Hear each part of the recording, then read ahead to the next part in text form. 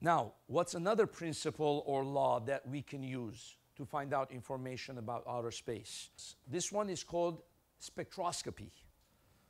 This is the science of studying the spectral lines of a star or a nebula to determine its chemical composition.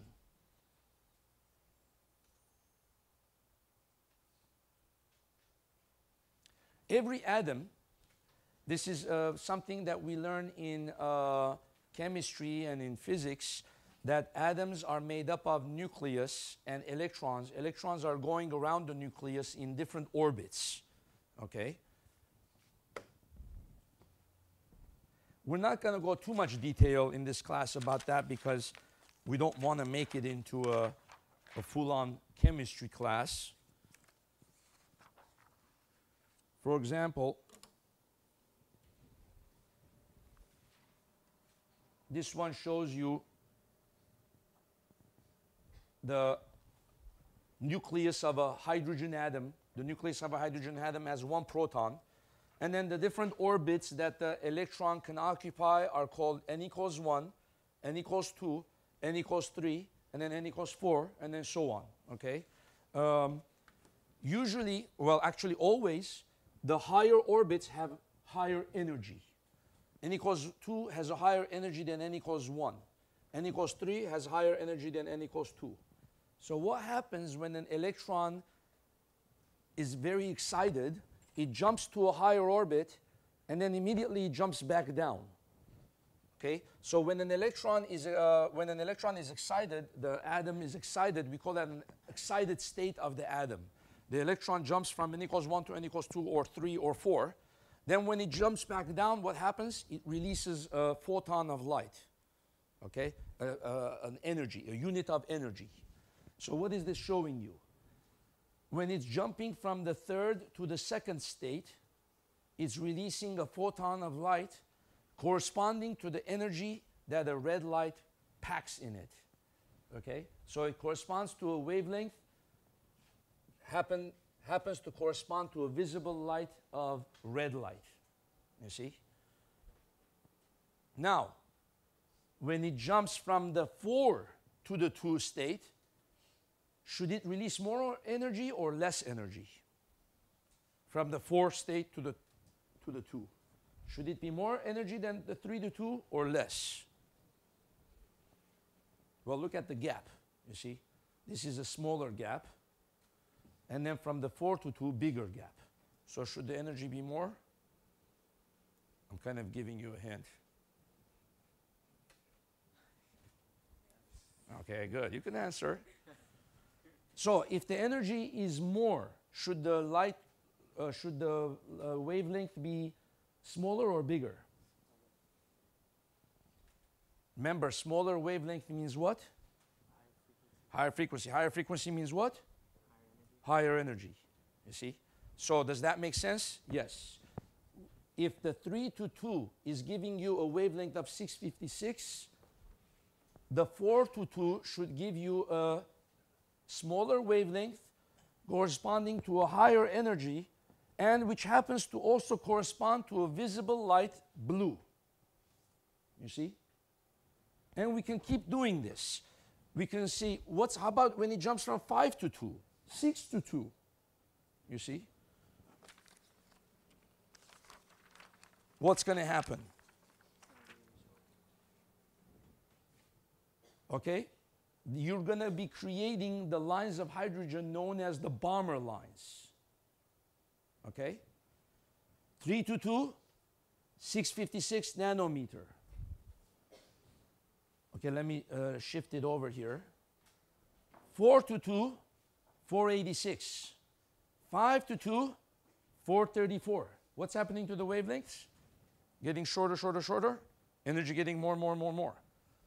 6 to 2, 410. 7 to 2, 397. 8 to 2, 388. Can you see these two? What's the range of the visible spectrum? I just wrote it up on the board, but I erased it. From what to what? 700 to 400. Is this in the visible spectrum? Probably not. You won't be able to see this. Are these four in the visible spectrum? Yeah. Okay? So those are the only 4 that I need you to learn and memorize and study. The hydrogen lines are called the Balmer lines. The Balmer lines correspond to a jump from 3 to 2, which corresponds to the 656. Okay? Green line, which corresponds from 4 to 2, 486. And then a jump from 5 to 2, even more energy, 434. And then a jump from 6 to 2, 410. Okay? So basically, visually, that's this one right here. You see 3 to 2, 656. 4 to 2, 486. 5 to 2, 434. 6 to 2, 410. Now, are there other jumps that hydrogen atom might make? Yeah, there's one called the Lyman series. Why don't I want you to memorize that? Besides the fact that I'm a nice teacher, I don't want you to memorize a lot of things. Why isn't this as important, you think? Okay, it's a jump from 2 to 1, 121, 3 to 1, 4 to 1, 6 to 1, 7 to 1. Look at the wavelengths. Even smaller.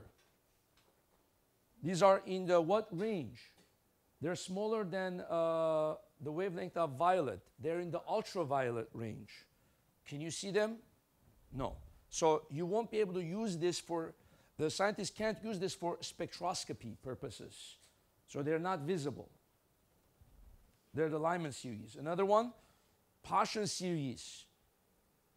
This one is 4 to 3, 5 to 3, 6 to 3, 7 to 3, 8 to 3. Look at the wavelengths there. 1800 nanometer. Not enough energy. They're in what range? It's on the other side of red. The below red, infrared. Infrared, infrared, infrared, infrared, infrared. You can't see them. So the Paschen series, even though we can study them, they're not as relevant. The one that we care about, Balmer series. Okay, so what are these going to look like? Here is what the scientist will see when he's studying the spectral lines of a hydrogen. Okay? This is what it looks like.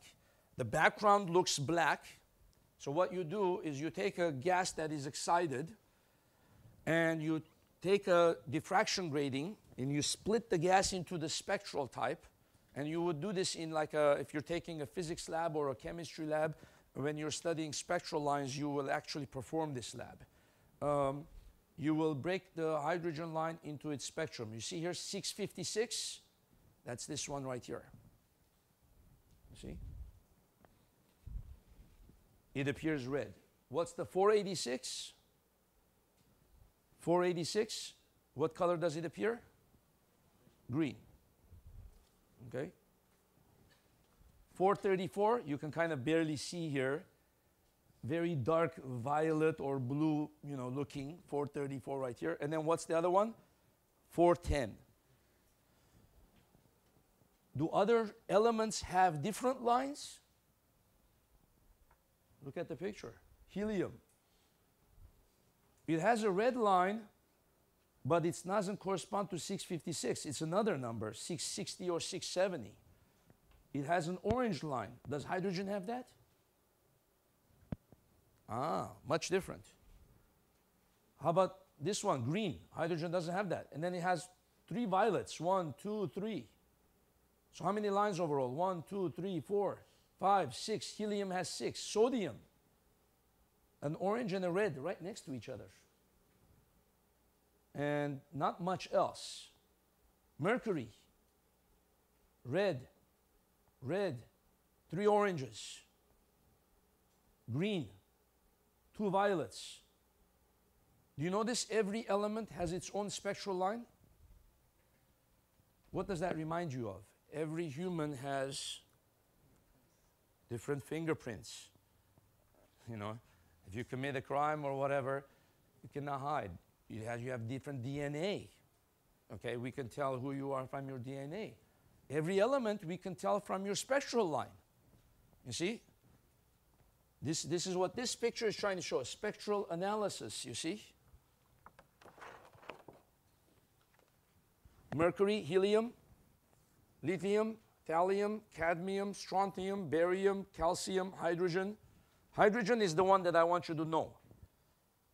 1 red, green, 2 violets. So if you forget it on the test, you can walk up here and cheat. No, I won't let you. Okay? Sodium, okay? So you don't have to know the other ones, but just know that different elements have different spectral lines. So how is this useful for the astronomer? Take a look at a star, take a look at a gas in outer space, look at how many lines it's got, right? By comparing the lines of our known elements to the lines of that star, we can know what is the chemical makeup of that star. What is the chemical makeup of that nebula? What is the chemical makeup of that planet? Okay? For example, when you guys are doing your reports on the planets, Jupiter, Neptune, one of the things I'm going to ask you is, what is that planet made up of? Does the planet have hydrogen in it? Does the planet have helium in it? Does Jupiter have hydrogen in it? Does it have helium? Does it have methane? Does it have sodium? And then you're going to come up here and you're going to do your reporting. How do you think we know what elements the planets have? We do exactly this process. Somebody who knows what they're doing looks at the planet through a spectroscope, separates that planet's light into its spectra, and then says, aha, I see the spectra of hydrogen. The planet has hydrogen in it. Since the hydrogen is the brightest, the planet has mostly hydrogen. It also has the lines of helium, and it's the second brightest lines. So the planet must also have helium in it, and then so on and so on, you see. That's how we can find out what's in a planet, what's in a star, what's in a gas, all of these things. So we can not only know what's in it, but what's the relative abundance of that element in that planet. Okay?